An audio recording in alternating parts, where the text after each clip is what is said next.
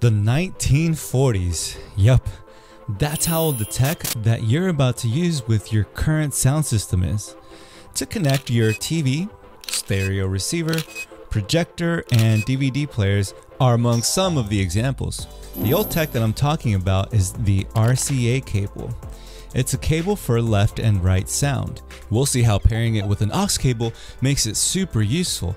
And by the time we're done here, you'll know so much more about basic audio connections. Welcome to Simple Cafe Sound, sub for tutorials short and sweet. Okay, let's go explore a bunch of ways you can use this cable. If you don't have one, find yours in the description.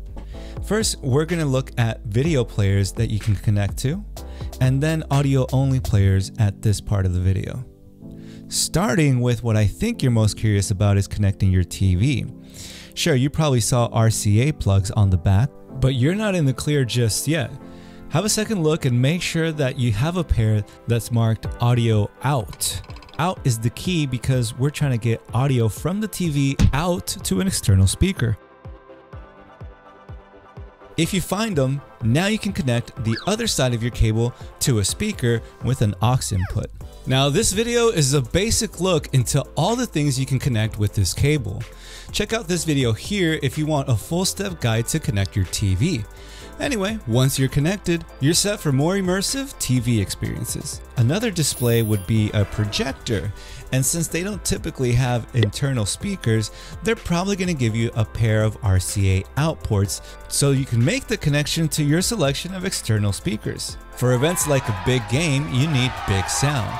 So just like we did with your TV, plug the aux end to your powered speaker. You could also connect a portable speaker to your DVD player if you'd rather hear the action through your sound system rather than your TV. Just remove the red and white ones from your DVD player and plug this set in from your speaker instead.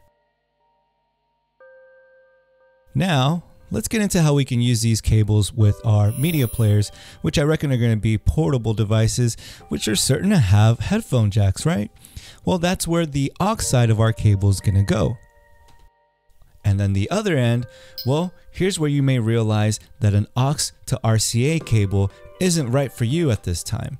Because if your speaker has an aux port, well, just use a typical aux cable to connect your device to your speaker. But we're here for aux to RCA cables, so let's stick with that.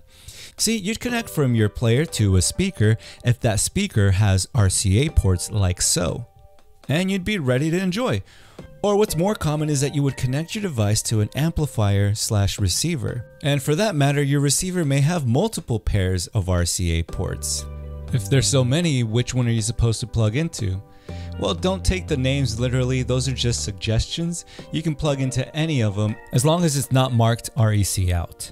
That REC outset will instead be used to send audio out to your powered speaker, like one of these with an RCA or aux port. But connecting an active speaker to an amplifier is rather redundant because an active speaker already comes with its own internal amplifier. The conventional setup with these receivers lets you connect multiple, potentially more powerful stationary speakers with this type of cable wire. These speakers can be really great, but they obviously don't work directly with our players, which is why receivers come in between the two to, well, receive all types of connections and then amplify and drive the sound out through your loudspeakers. Check out this other video I've already made if you'd like to organize and make sense of all this connection stuff. Now, there may be times when you need a regular RCA to RCA cable to connect to something like a record player with RCA ports, and that port may be labeled as line out. This cable will also work on your TV if it has RCA out ports. This setup that we see here is how we can get our TV or record player to play out through our loudspeaker, which is passive and therefore uses this type of wire.